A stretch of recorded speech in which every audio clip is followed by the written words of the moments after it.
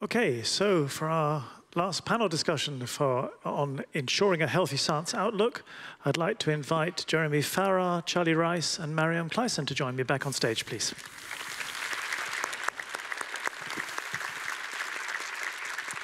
Jeremy, let me start with you. You were, before you became chief scientist at the World Health Organization. No, please, go ahead.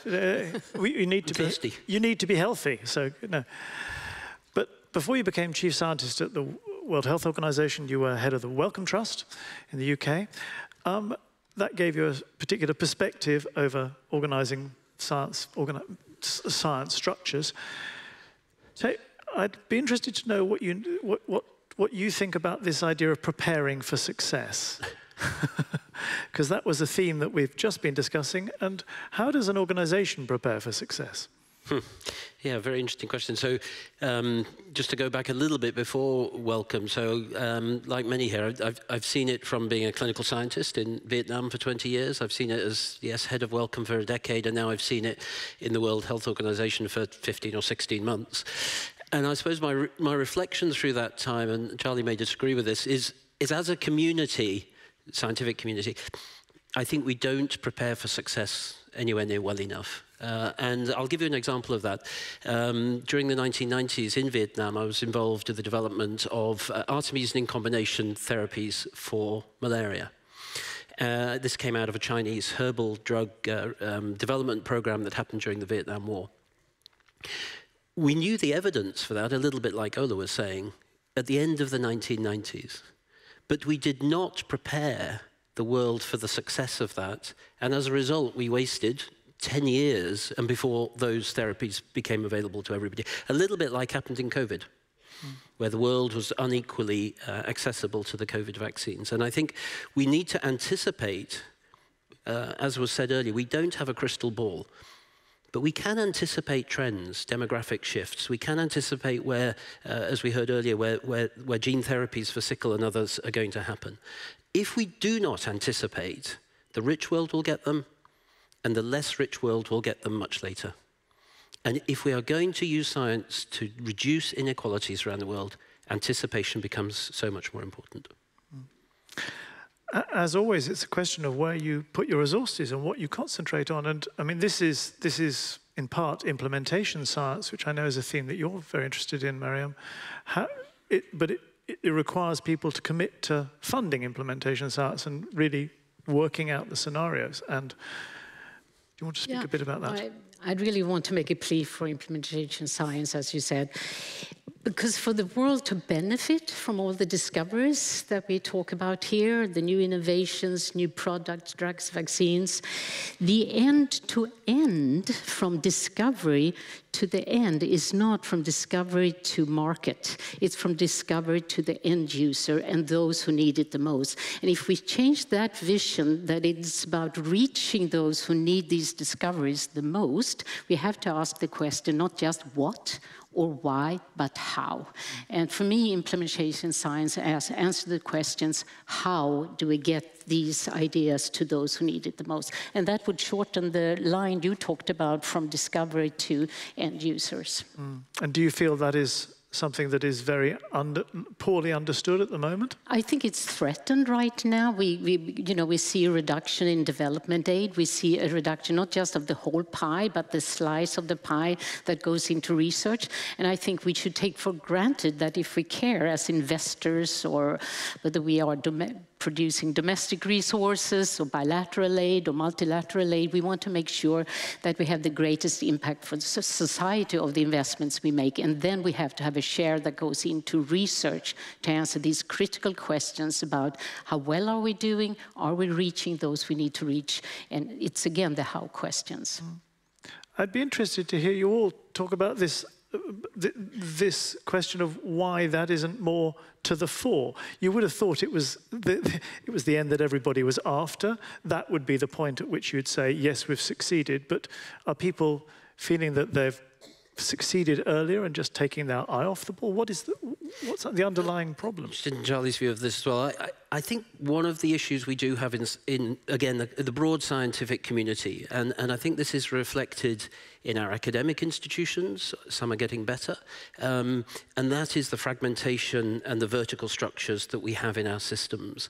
And if you heard, what I took away from today is just the breadth of scientific expertise we've heard about, from breathing to sleep to everything in between. And we've got to find better ways of working at the interfaces between disciplines. And I think our structures almost prevent us doing that at the moment, including in our academic institutions. Charlie, do you want to come in on this? Well, I think, science, health is, something that we should all be, sort of very concerned about. And sort of taking science and improving public health, incredibly important. And I think obviously money is important in terms of getting science done. It's important to really have, I think, a balance of sort of different activities that have to do with science and sort of the translation of science to improving health. And, one of the things I think that, and we've heard about this in terms of, what's important in a career is also, sort of what's important in science. And some of the great sort of discoveries and breakthroughs in science are unanticipated, unplanned for, just driven by sort of curiosity-driven science. And I think it's very important to, sort of have a balance of, sort of the sort of discovery, the sort of free, curiosity-driven discovery, and then choosing among those sort of findings to decide which of them are going to have an impact on really sort of translating scientific discoveries into improving human health. And, sort of finding a, sort of a balance for that is always a little bit challenging, because I think people want to see, sort of tangible improvements, right? And I was just reflecting that in a way we've got the perfect group to solve this here, because we've got basic science leading to public health, and in the middle somebody who's been in all of these worlds. So please solve it. Just on that to Charlie, and Drew said it earlier when he said, how long did it take you to do the vaccine? And I think the answer, Drew, was 15 minutes. We should just remind ourselves that was 15 minutes built on 30 years of investment in discovery science. And one of the shifts we're seeing at the moment around the world in the public funding for science is that it's driven by what Charlie talks about, increasingly to breakthroughs. Breakthroughs come through curiosity-driven, independent science, which people can't be sure where it's growing. We heard about sleep earlier, and I learned today about how the fruit fly sleeps, and it's very similar to how human sleeps. That wouldn't necessarily guide you to an intervention tomorrow, and yet it's absolutely critical research. So as societies evolve how they support science, making sure we make the case that discovery, however, social sciences, biomedical, implementation, but discovery remains absolutely critically important. And that's clearly why in financing there are some who are willing to take risks, which I think is very important. We have to be able to take risks and not undermine basic science and the surprises, the things we can't anticipate. At the same time, we can already now make certain anticipations about things, and with some degree of predictive value, and say that, it's not if we are going to get another pandemic, but when and how, and not to have learned something, for example, from the current one that makes us better prepared for the future one. I think that is a loss to society. So I think, yes, the discourse and the questions need to come across the continuum again, from basic to implementation science, but to really take the perspectives of the most vulnerable population groups, who are the one who's going to suffer the most also into the future, and taking that perspective and see how we can ensure that we don't do our science at the expense of actually reaching those. Absolutely. I'm just very interested to know how you think we should combat the fragmentation. I mean, I'm so often with laureates who advocate, obviously, for the need for foundational basic research, and other things too, but that's one thing. You public health experts who campaign for, yes, a broad-minded approach, but also for the implementation side of things. How do you combat fragmentation?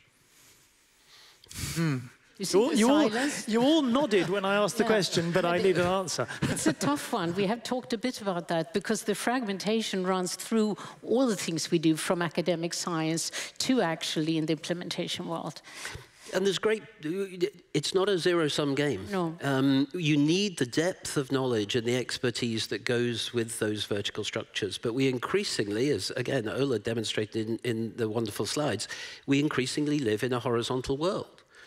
And somehow I think we have to encourage that confidence and humility of working at interfaces. If we're going to drive that sort of activity. I was lucky enough in a previous life to spend about a month a year at Princeton working with Brian Grenfell, who's an ecologist. But he worked at the interfaces between multiple different disciplines, from mathematics to ecology to how locusts flew around the world, and indeed pandemics and epidemics. And that was a wonderful environment for those interfaces, which is not unique, but it was a very special environment. But when it comes... Sorry. I was going to say, I think the funders have got a responsibility here. And you go back to risk, and one of my concerns, and I think it's a role for philanthropy, is that I think public funding is increasingly taking fewer risks. You know, if you look at RO1 grants to the National Institutes of Health, the success rate is falling, and you're finding reasons to not fund a grant. Whereas often there'll be brilliant things in there that you want to get funding. Somehow we need to make sure we've got the right balance between risk-taking within our academic institutions and the ability to get funding for them. Just to focus on that, what is the reason for risk averseness increasing in these funding decisions?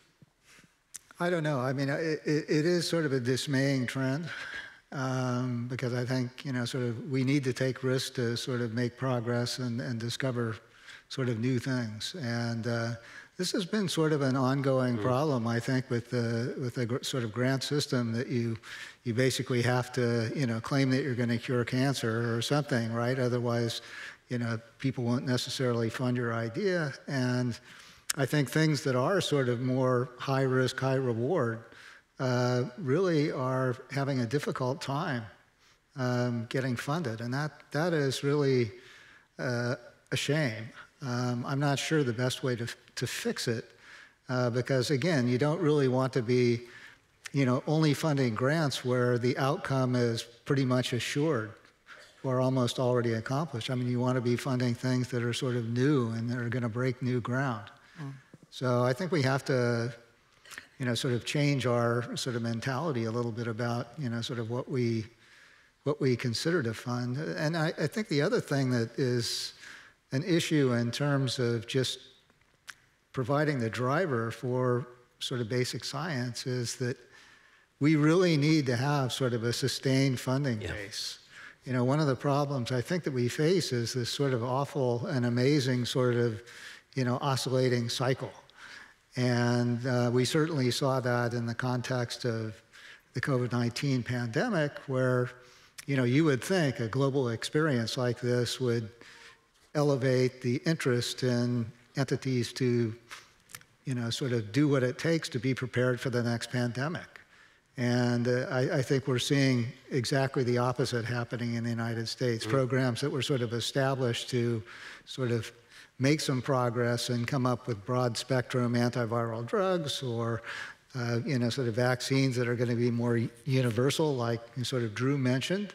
We're seeing that actually having a tougher time being supported. So I think, you know, that's true on a national scale. I mean, it's also true on a global scale. And the reason it's particularly worrisome is that I think that our young scientists who are going to be the drivers of doing this in the future are not stupid. You know, they're going to be looking at this and saying, you know, is this really sort of a sustainable career? Or am I going to sort of go on this path and then find out, you know, sort of a year from now I don't have any funding to do my science? And that is, sorry, yes. Yeah, I was thinking around the traction of financiers into research, whether it's domestic funding, government or private money. I think that someone wise have said that the more you are able to co-create, co-design with those who are likely to actually benefit from the research you do, the more likely you are is to get the ownership in the investment in research. I think also trying to think more about how we bring in stakeholders into our research. And that's of course obvious when you're dealing with adolescent mental health, because young people will say nothing about us without us. So there you have to bring in, because it's not about supplying, but actually using the findings and having a vested interest in the research that we are talking about. But presumably it's such a difficult balance, because in some cases, yes, it's obvious, but in other cases, bringing in the stakeholders also perhaps changes the ability to take risks, to be brave. I mean, for instance, if you're wanting governments involved in making research decisions that are very basic, that's a dangerous combination, perhaps. I don't know what you think. Yeah, the first day, I think when I was about 2 or 3 weeks ago, I was fortunate or honoured to join the Swedish Research Council's group together and discuss how you strategize around a future funding scenario. I think we have to think in our public funding how we allocate our resources to different aspects to ensure that it doesn't all get homogenized, as Charlie was saying earlier. And that may mean allocating a certain amount of your overall annual budget for a slightly different approach to funding, rather than thinking that one model will fit everything. And I think the US is fortunate because it has a more plural system. Because you have the public sector, you have the greater private sector investment, you also have a lot of philanthropy. And I think that more plural system gives you the variation you need in your funding, because there shouldn't just be a monopoly to the way that funding is done, I think. And just to close, you're all advocates. Everybody in this room, in a way, is an advocate. What would you advocate for to ensure a healthy science outlook? Very brief. Implementation research being part of the toolbox that you have in order to get discoveries to the end user. Tell our stories better. And secondly, everyone in this room, although you may not feel it, has got power and advocacy. Don't just say nice words at the meeting. What you do in the next 12 months, what are you going to do when you leave the room? That's the responsibility that comes with power. And particularly since you're now prepared for success. Thank you. Yes. Well, I think if a concluding statement, the sort of health of science, I do think we need to do a better job of sort of communicating the benefits of science to the public and trying to sort of get back to, sort of the belief in facts, or at least things that are well supported by experimental data.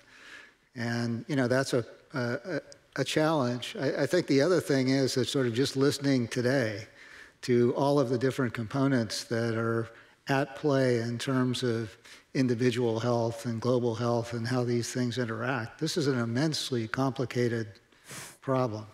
And I don't know if we've gotten the answer today, but one thing that is sort of on my mind is, sort of given all these challenges, what as individuals can we do to sort of contribute to make things better?